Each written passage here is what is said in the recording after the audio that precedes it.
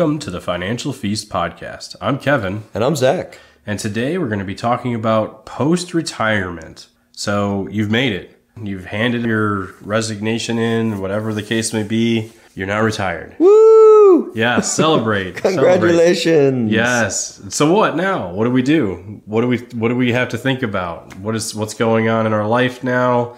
Now that we've decided, okay, we're done. We're not going to work anymore. We don't have to work anymore. Maybe we still want to. Correct. We don't have to work Correct. anymore. There's nothing wrong with still working in retirement.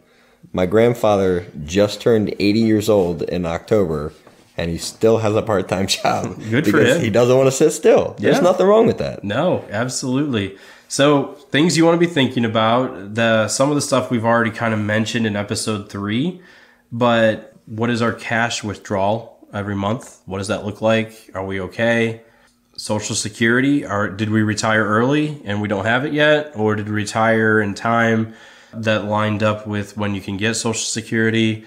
What does that look like? Are we set there, making sure that everything's good to go? Yeah. And then, that part-time job or maybe volunteering even. You don't need the money, but you just want to kind of work or help out or do a little something. Yeah, because maybe you've now been retired for 6 months or a year, and you've chatted with your financial professional, your advisor, and you've now actively seen what that retirement lifestyle looks like put into practice. Maybe you need to now up that cash withdrawal, and maybe you need to have more because you want to do additional things. Or maybe you don't need as much money and you can allocate that money to something else. These are things to kind of think through. I think in this same regard, which we actually haven't even thought about or we haven't talked about yet, but it just came to my mind right now, is people can also invest in retirement when they're retired. Yes. Right? Absolutely. And I don't think people think about that. Yeah. And generally you do safer investments, right? Something that is considered less risky. However, if you're diversified enough, maybe you can afford to be a little more risky if you have money in other places. But yes, you can still invest. You can still be in a portion of the market into more safer things. Yeah, because people think, right, when I think there might be a little bit of a misconception on what that retirement income is when you're retired. It's not like you retire on Monday and then on Tuesday you've saved over your last 35 years of working. You've saved $3 million. Now you have $3 million cash sitting in your bank account that you can now access. That's not what retirement income is for most people. Yes, most people do a draw. Yeah, so they'll do like 50 a year, 60 a year, and they'll parcel that in a month, and then they'll take out of it and let the other amount of their money still gain money with interest in another area. There's many different ways to do that. A good financial planner or financial coach can help you with that. But definitely don't just withdraw all your money and put it in a savings account. That's the wrong thing to do there. For sure. So in addition to retirement lifestyle and that cash withdrawal and the Social Security and the potential part-time job, another thing to think through is the estate plan or the will. And hopefully you've done this before you retired, but maybe you want to change it, maybe you want to update it, maybe you're now starting to have grandkids and you want to include them. This is something that you definitely want to make sure you're thinking through. Yes, because it could be a real pain depending on what you may have. The courts could drag it out. It could be family issues, all that stuff that you can avoid just by doing a simple will that doesn't actually take that long to do. Well, and the thing that you said it can be a pain. It's not typically a pain for the person who's retired, because they are now dead. Yes, they are no it's longer a pain with us. for their family. Yes, and they're grieving and all that. They're grieving. On top of it, spouse.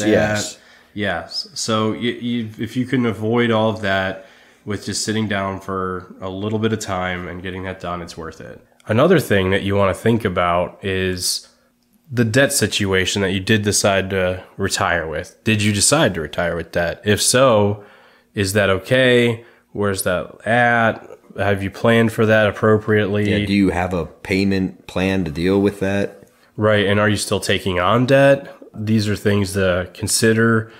whether it's a house payment or some loans that you might have retired with. Yeah. And you could have planned for that. Because maybe you don't want to outrightly purchase a brand new car, right, in retirement. Maybe you're planning on having a lease because you don't want to have to deal with the maintenance. And a lease is a great option for doing that. That's technically debt because you are paying monthly fees and you don't own it. Yes. But maybe you have that planned into your budget. That's okay. Just making sure you have a plan for that house payment or those different loans that you have, whatever that may be. Right. And the bigger thing that we kind of talked about earlier in another podcast, where we talked about the medical a little bit on episode 3, but making sure that your Medicaid, Medicare is all set up. Also, if you have any life insurance still, is that still there? What's that look like? Making sure that you're set there, but just making sure that depending on the age you are, you might not be eligible for Medicare or Medicaid yet, but just making sure that if you aren't there, that you're aware of what it is, when the ages are, that you're able to do that. And if you are eligible, making sure you take advantage of that as well. Yeah, for sure. The other thing to think about, long-term care. This is something that's becoming very big the last 4 to 10 years. The average cost right now for long-term care monthly is about $8,000. Well, now, and the other thing about that is you said that's in Ohio, right? Yes, that's in the state of Ohio. Depending on the state you're in, it varies. So, and it could be significantly It more can be up to expensive in New York $12,000 or a month. California. Yep, absolutely. And it can be as low as $6,000 to $6,500. So about $8,000 is kind of the average. And that's a month. That is a month. Yeah, yes. that's every single month. So that's every single month. 80,000 plus a year. Yes, that's a lot. Yes. And something to definitely be thinking about, planning for that, making sure you have a plan for that. There is a lot that goes into that. We'll probably talk about that on another later episode, but just be aware that that's something to be thinking about post-retirement, hopefully going into retirement, but that you've already kind of thought about that. But if you haven't, now's the time. And then the number one thing to really do when you're in post-retirement is to enjoy retirement. Yeah, have fun. Do the things that you've worked so hard to do. You have all these goals set out. Travel. Eat out. Yeah. Go visit things. Go visit the grandkids. Go, Yeah, learn how to knit. I don't know. Yeah, do what you love. Watch all the basketball games you couldn't watch before because you had to work, whatever the case may be. Yeah, man. I mean, I'm sure there's a lot of things that we all want to do right now that we can't. And now's the time to do it. So enjoy yourself. Yes. And this concludes our kind of our mini series we did on retirement. So just to kind of recap of what we talked about, episode 1, a little bit of an introduction, and then we went into the misconceptions and why retire, when to retire, how to retire, and then this one we finished off with some post-retirement thoughts and some planning, what to think about. So we do hope you enjoyed this mini series that we put together. We're going to be doing more episodes that come out every week, and we'll talk a lot more in depth on specific topics now. We'll probably get more into the nitty-gritty of things. We'll get a little deeper, kind of go through the weeds. Hopefully you'll join us along the way, and we really just enjoy doing this. Yeah, we're having a lot of fun. I think it's good for us to think through these things. We've found in conversations that we've had with clients and friends and family members in how we're just, hey, we're talking about a financial podcast and we're going through this thing. Is this what we're doing?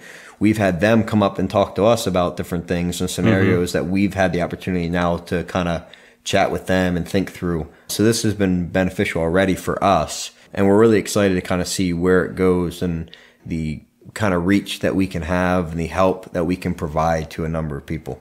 Yes, that's why we're doing it. Yeah, so if you have specific questions that you'd like answered, email us. If you have our number, text us, I guess, or reach out to us in person. But let us know what the questions are that you have, and we'd love to do a specific episode, a specific podcast episode on that specific question and how everybody can maybe learn from that question, because maybe somebody else has that same situation, but they haven't really gotten to the point where they're thinking about those things. And maybe you have a question that's very personal right now with how the economy is, and there's something that you're dealing with as a family that you really would like an answer on, and we can maybe give that and help other people out.